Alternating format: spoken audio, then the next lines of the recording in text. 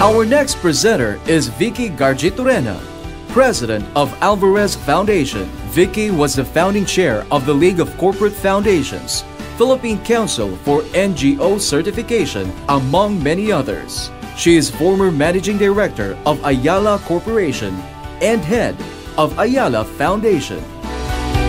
Good morning to everyone.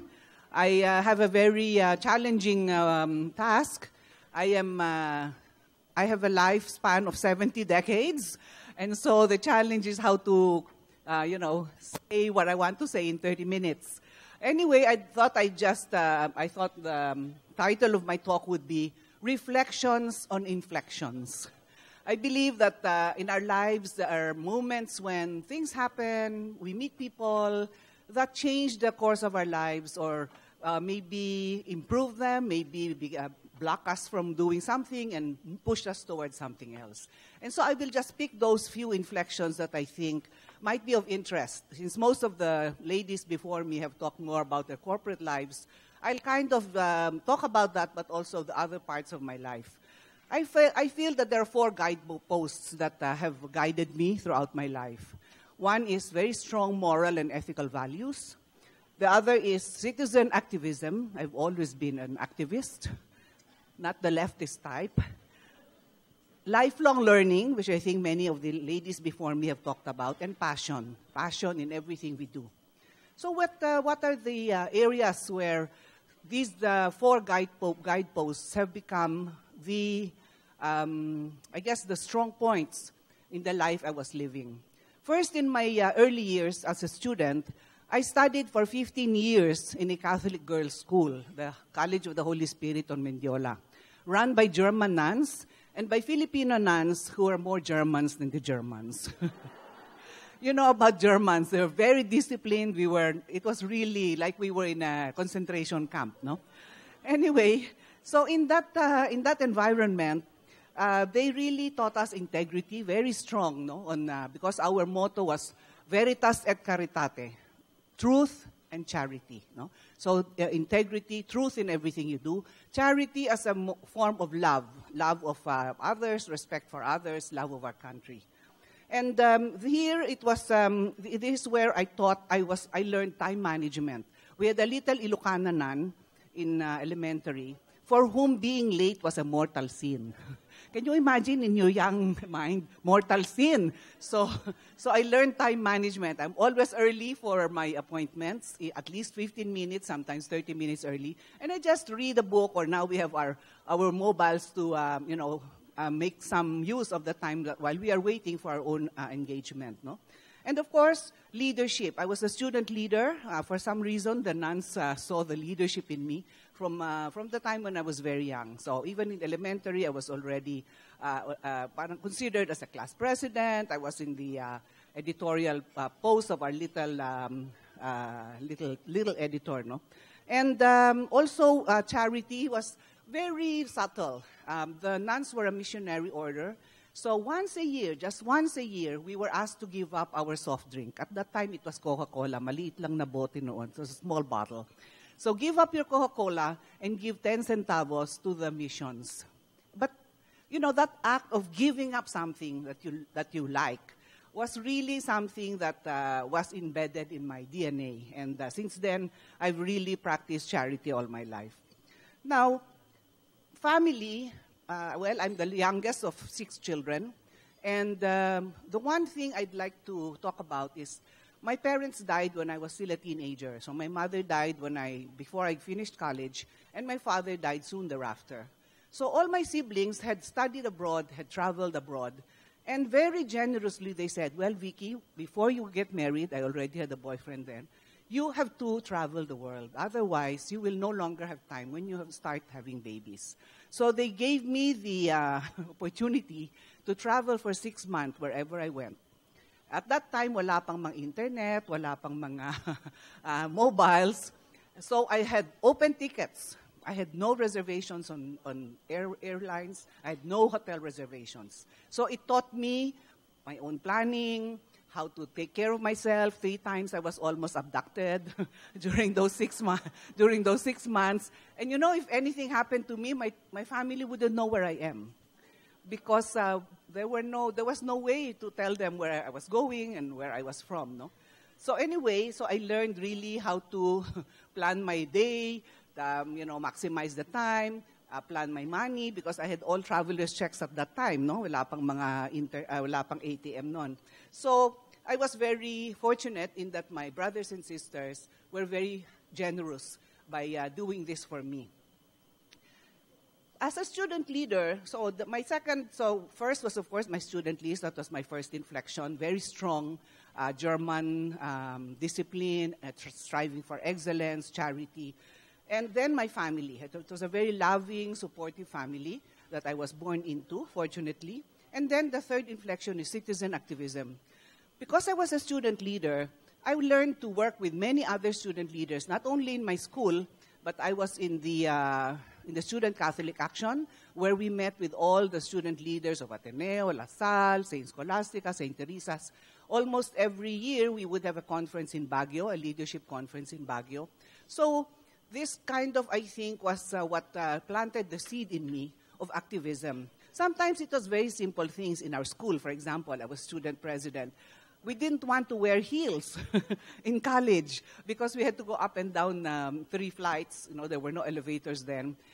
So we asked for that. But of course, we failed. The nuns insisted that we were already ladies by the time you get into college. But really this idea of having a voice and speaking out, no matter what, as long as it was for the right thing. But I think this idea of activism, I brought throughout my life in everything I did, no? So in 1965, soon after I finished college, there was a presidential election, and Marcos Lopez was one of the tandem, and the Lopezes are kind of my relatives, not the vice presidential candidate, but they were my relatives. So my family and my whole clan was going for Marcos Lopez. My sisters were blue ladies. We didn't know yet what horrors we were facing, no? But I defied my family. I decided to support Mang Lapus Manahan. They were offering a Christian democratic form of politics, a new kind of politics. And in my young life, I decided I was going to vote for them. Of course, I was a pariah of the whole family, but I got their children and made them volunteers for me, for sending out leaflets and, campaigning for Marcos Manglapus Manahan. So anyway, this was my brand of activism, and up to now, I'm in politics. I'm sorry, I don't have a PowerPoint presentation. I'm very busy in the campaign or support for Mar Rojas and Leni Robredo. When Marcos declared martial law, I had 2 children. My late husband was Francis Garchitorena. You might have heard of him. He was the presiding justice of the Sandigan Bayan. And because he was a protege of Senator Jose Diokno, he offered right away his services to represent Diokno against the martial law regime, because he was put in jail right away together with Ninoy Aquino, with Soc Rodrigo, etc. No? So even then, we were already fighting the dictatorship back in 1972 when it was declared. No? So of course, because of the terrorism, and you must have heard of the state-sponsored terrorism there, I had many friends who were tortured, who were put in jail, who just disappeared. And so we were afraid, no? We were afraid for our lives, we were afraid for our children. During that time, I had 3 more children, so I had 5 children. And like Karen here, and I think the other ladies, they grew up in benign neglect. But they're very good men and women. I think our example of a good people is more important than just being with them to, I never taught them, I never tutored them, I never looked at their homework, bahala na sila, no? But they turned out very well. Okay. Although I was a summa cum laude, ha? BS Physics pa. Okay. But when Marcos called for the election of the National Assembly, if you remember, he dissolved Congress, he was dictator, but because there was a very strong push for some form of democracy, he called for national elections in 1978. So that was our chance. We decided, okay, this was our chance to come out. Ninoy Aquino campaigned from his jail, and we had a laban. That was the first time there was a laban party, no? And so the eve of the elections, we decided to show the dictator to let him hear our voice. And the only thing we could do was we did a noise barrage. I don't know. I don't think you were alive then. But those of us who were already in the trenches, we banged on our pots and pans outside our homes. The more courageous ones went around in their cars, honking their cars. And of course, the teenagers put fires on the middle of the streets with tires. So that was a very strong voice of protest against the dictatorship. And in Metro Manila, where Imelda Marcos was the campaign manager, they were demolished. No, we swept the assembly, the candidates of Laban. We won, no? And so Imelda actually went into a deep funk for at least 2 months, I think. But anyway, so that was our first real protest, no? Act of protest against the dictatorship. And after that, of course, when Ninoy Aquino was assassinated, I went full-time into the streets. I was already working as a president of a finance company. I was, working in a large conglomerate, not yet the Ayala Group. And every afternoon, I was in my suit. I would tell my secretary, I'm off for the afternoon. So I'd go to the ladies' room, change into jeans and our Truth, Justice, and Freedom T-shirts, and go out into the streets to do the anti-Marcos rallies. So this was a group we called AWARE, Alliance of Women for Action Towards Reform. We were all professionals. Many of them went into government, are owners of businesses. And so we were kind of a lead organization in many of the rallies. They would put us always in the front of the rallies. We would always be in white and, with our, sometimes some of them with their yayas and their and their cars following us with water and sandwiches, no? But we were actually in the trenches. And in fact, in one rally, and I'm afraid I wasn't there. I don't know where I was. They were shot. The Marcos military actually shot into the crowd, and so everybody started running out. And one guy was shot, and he was with some of our AWARE girls. So we were at risk, but we had our comforts. Okay, so. So I was in almost all the protest rallies. And when he finally called snap elections, I was the trainer for NAMFREL. And I remember going to one of the Yulo haciendas here in Laguna. And there were 2 camps in the Yulo family. And the one who was with us in AWARE said, "Don't be so noisy, because our cousins there, they might shoot at us. They might shoot at us." So we were in a warehouse where they had gathered some of their farmers, their sugar farmers, and we were teaching them how to vote, how to protect their ballots, how to be volunteer. What do you call it? Election watchers. No, so that was my role, training election watchers during the snap elections. And of course, when we won, when Cory Aquino won, of course, and I remember I was one of those who appeared in I think only one of 2 TV programs that were allowed, where we were allowed to talk about Cory. And my panelists were the daughter of Enrile, Katrina, and I can't remember the other one of the old media men of Marcos at that time. So anyway, from there, when we won, I was asked by, I think Karen talked about the Lopezes, I was asked by ABS-CBN to be a TV host. I hosted a Bahay Kalinga, something like, para kung si Rosa Rosal. So I became a TV host and a radio host. Our radio program was Tanghaling Tapatan. And my co-host was Frankie Evangelista, a veteran TV and radio host. No? So I had a very good mentor. Anyway, from there, when there were, I worked for the approval of the Constitution. And then when there were going to be elections, Cory Aquino asked me to run for Congress. in San Juan and Mandaluyong. That was just one district at that time. I'm not a politician. My family wasn't into politics. But who can say no to Cory Aquino? So I said, okay. And so my friends all started organizing themselves. And I told them, look, I don't have any money. We are a young family. I have 5 children. My husband is in government. So you have to raise the money. I'm not going to invest 1 centavo of my money, because if the moment I invest my money in my campaign, I might want to get it back if I win, okay? So they just did everything they had to. We were 11 running for Congress. I think 8 of us were supposed to be on the Cory side. So unfortunately, we divided the votes among us. So Ronnie Zamora won. I was number 2. But that was a big inflection in my life. I saw the poverty of our people. I was campaigning from morning till midnight among the informal settlers of San Juan and Mandaluyong. And I saw for myself the poverty of our people.